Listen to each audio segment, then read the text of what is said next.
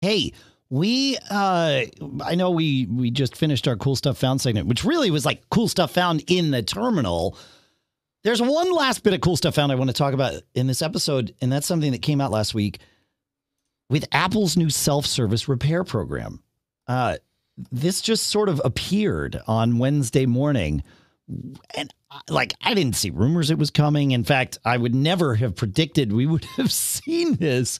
However, Apple announced this program that gives us, regular people, access to genuine Apple parts and tools to repair our devices. They say it's coming early next year here in the U.S., and then throughout next year will expand to additional countries. It will start with M1 Max, iPhone 12, and iPhone 13 models. And it'll focus on what Apple says are the most commonly serviced modules, such as the iPhone's display, the battery, the camera, and it will expand to other types of repairs throughout the year.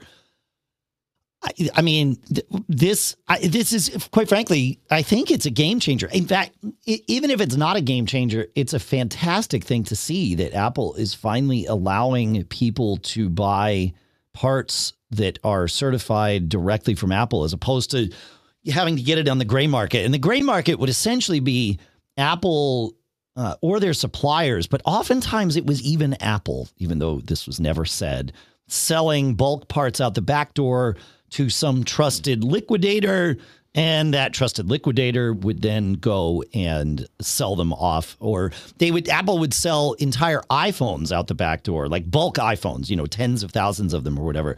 Somebody would take them, strip them apart for their parts, and then go sell the parts. And there's obviously profit available there, which is a fine little business model. But that was the way that parts got into the hands of people like you and me, John.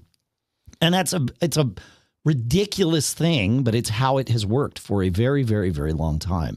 And I'm stoked to see Apple opening this door. I think it's great.